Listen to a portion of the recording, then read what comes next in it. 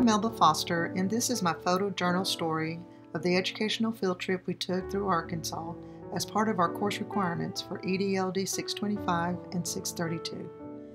This story will depict my viewpoint of the activities that were relevant to my learning, as well as key moments that afforded me the opportunity to make the connections between my professional training and education to what my students may experience in everyday life. Thus, the theme for my photojournal story is connecting the dots. Picture number one is from the Memorial Cemetery in Roar, Arkansas. I captioned this picture, and so it begins, because this stop was the beginning of our cohort journey as well as the beginning of new learning for me. I learned new information about the Roar internment camp. This camp was one of two World War II era incarceration camps built in the state of Arkansas to house Japanese Americans from the West Coast. The Roar Relocation Camp Cemetery, the only part of the camp that remains, is now a National Historic Landmark. The information I learned and the emotions I experienced as well as we walked through the museum and cemetery can only be described as shame and sadness. Shame because I did not know about any of the internment camps. Shame because of what our government did to a group of people who did nothing wrong. For the second picture, I felt sadness because I tried to place myself in their situation.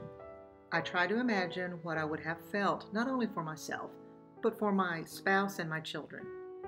I felt sadness for the elderly who had lost everything, and for the infants who died in the camp. We must never forget the plight this group of people endured. We should learn from the past so that we don't repeat our mistakes.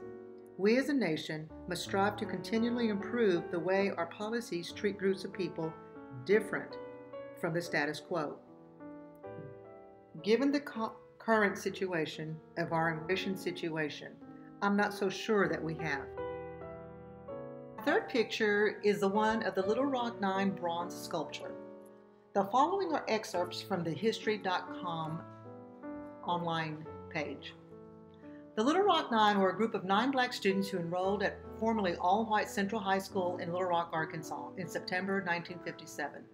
Their attendance at the school was a test of Brown versus Board of Education, a landmark 1954 Supreme Court ruling that declared segregation in public schools unconstitutional.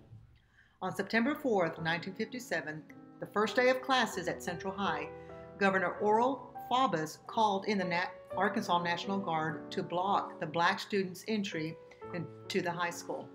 Later that month, President Dwight Eisenhower sent in federal troops to escort the Little Rock 9 into the school. Despite the virulent opposition, 9 students registered to be the first African Americans to attend Central High School. Minnie Jean Brown, Elizabeth Eckford, Ernest Green, Thelma Mothershed, Melba Patillo, Gloria Ray, Terrence Roberts, Jefferson Thomas, and Carlotta Walls had been recruited by Daisy Gaston Bates, president of the Arkansas NAACP and co-publisher of the Arkansas State Press, an influential African-American newspaper. Daisy Bates and others from Arkansas NAACP carefully vetted the group of students and determined they all possessed the strength and determination to face the resistance they would encounter. In the weeks prior to the start of the new school year, the students participated in intensive counseling sessions, guiding them onto what to expect once classes began and how to respond to anticipated hostile situations. The bronze sculptures are captioned Testament, the Civil Rights Memorial. Facing law and social custom that defined them as second-tier citizens, the Little Rock 9, taking their cue from the ever-expanding struggle for civil rights, opted to define themselves quite differently.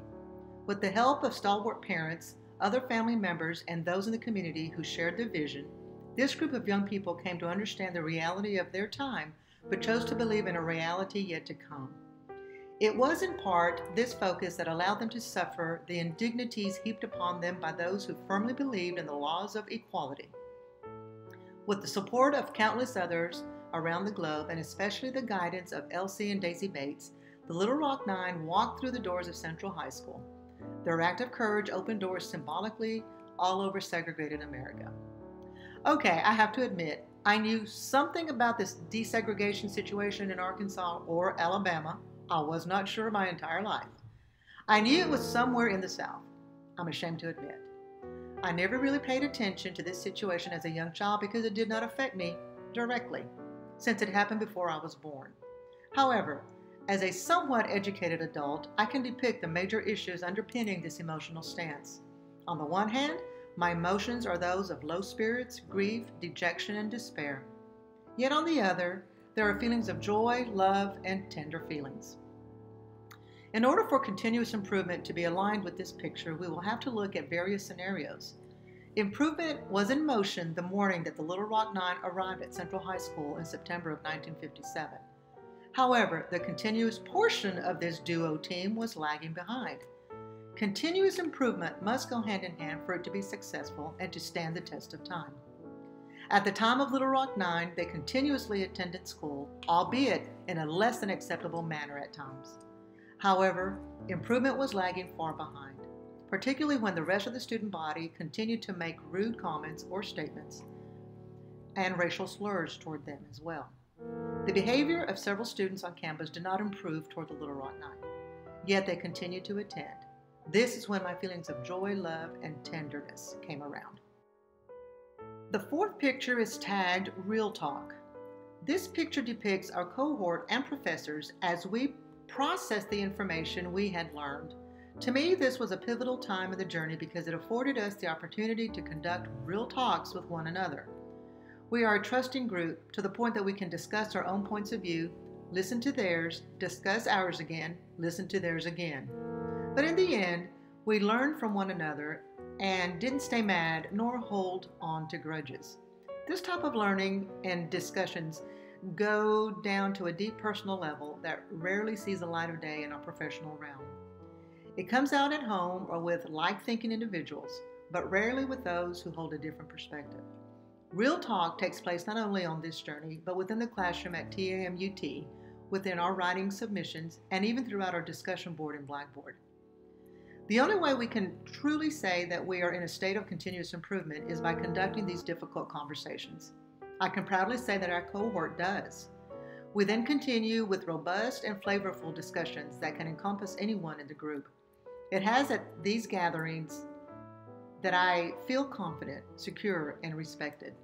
Confident to speak my mind in a professional manner, secure enough to share personal stories as they apply in context without fear of ridicule or being ignored. I feel respected within my cohort because we all bring a variance of gems to the table that others would like to learn from. I am finally at a point in my life where I can actually speak from experience and people would not mind listening. The fifth picture is tagged Making the Connection. Picture 5 encompasses a very deep and sorrowful situation. This was taken at the Heifer Ranch Global Village. It consists of a variety of cultural sites which are representative of Guatemala, Thailand, Zambia, China, Appalachia, and urban slums and a refugee camp. This picture was taken at the urban slums where we were to build a fire so that we could cook our rice as our main meal for the evening. As you can see from the picture, there was no fire. Hence, we could not cook our rice. We were hungry, tired, and I was angry. As I sat there contemplating this grim situation, I began to think back to my students. I could never really understand why some came into my office at the behest of their teacher because of their negative attitude and bad behavior. Life was good at school. They had a nice classroom, a great teacher, breakfast and lunch were provided, yet they came to school each day ready to fight the world. It became clear to me that they were not necessarily angry at us, but the school system. They were angry at what they could not control. Did they live in a situation where there was no food for them to eat, no electricity, no running water? Did they have absent parents and left to fend for themselves? Were they surrounded by strangers who traipsed in and out of their living space? I get it now. I get why they acted and felt the way they did because I experienced but a glimpse of what they live each and every day. I understand their frustration, anger, and lack of control. As for continuous improvement, how can we improve the quality of life for these students? Well, we must begin with developing those relationships with their families. We develop the relationships so that we can guide and assist them. Only then will we be able to make a difference in the child's life. It takes a village to raise a child. It took the surrounding villages to help feed us at the global village. Conclusion. It is my hope that I have expressed what I experienced with our cohort field trip with my photos. It is through leadership that we can provide continuous improvement to our students. This group of leaders in this photo are taking the important steps necessary to provide a better education to our students who are our future. Continuous improvement begins with us, and we must carry the torch and pass it along to the next generation of leaders who can continue to show improvement in our school system.